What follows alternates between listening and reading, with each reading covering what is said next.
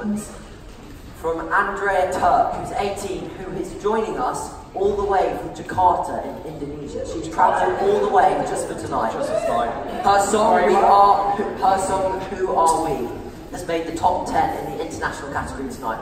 And Miriam is just... Where are you at? Just over there. There we go. Hi.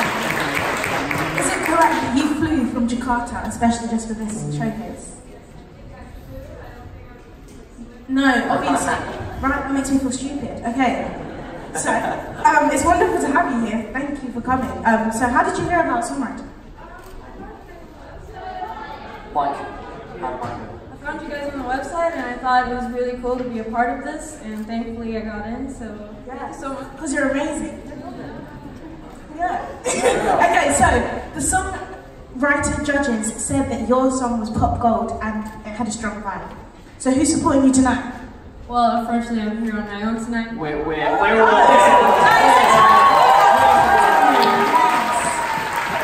Don't worry, we've got your back. So, best of luck. Well, best of luck.